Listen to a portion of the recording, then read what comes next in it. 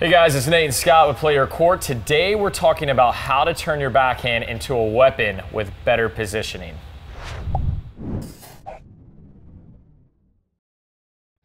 All right, guys, so I know a lot of you obsess over technique on your backhand, but today we're gonna give you a quick action item that's gonna help you improve your results immediately by just focusing on a slightly different target.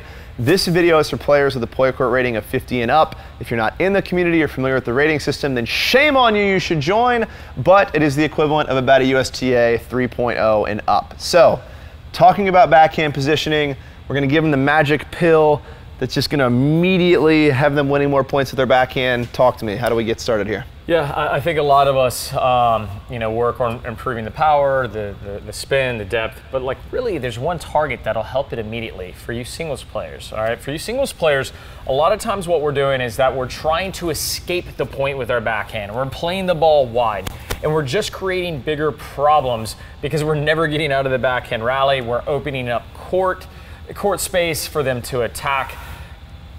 And if we just focus on the middle and depth, we can resolve it. We're going to get out of this backhand rally. This is going to sound weird for a lot of rec players. They're like, wait a second, like you want me to hit it right to them?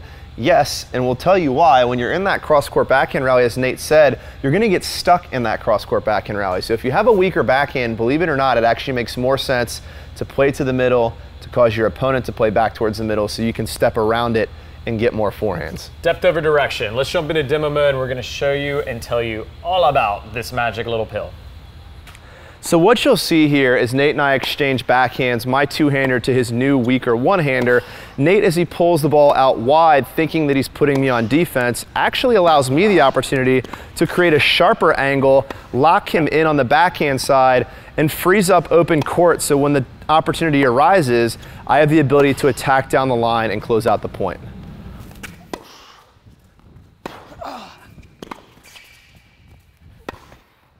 So the adjustment you'll see now is when I pull Nate out wide, rather than pulling me back out wide, he drives through the middle of the court, taking away my angle, which causes me to hit more towards the middle of the court, where he's able to get around it and hit off his stronger side, his forehand, at which point he's able to start to take control of and win the point.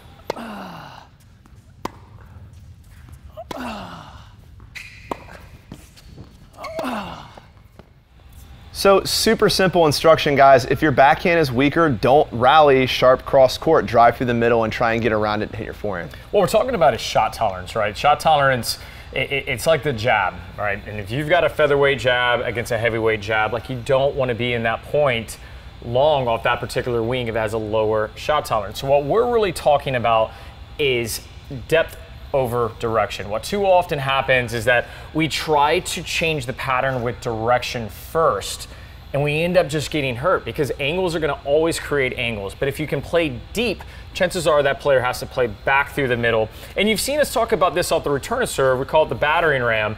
And what this does is it forces, in that situation, it forced Scott to play more through the middle where I could centralize my weapon and find the forehand. So it's not necessarily that your backhand is going to get uber awesome. It's just you're going to have a strategy where you don't have to worry about protecting it the whole time. Yeah, I think the reason this is so good for you guys is because it's in our instinct to hit where they're not, right? Like that's what goes through our brain. It's not necessarily your default thought process to hit up the middle of the court. So I think once you make this change, you're going to see some pretty immediate improvements in getting around that weaker backhand and starting to take control of the point. So guys, as always, we hope this instruction helps.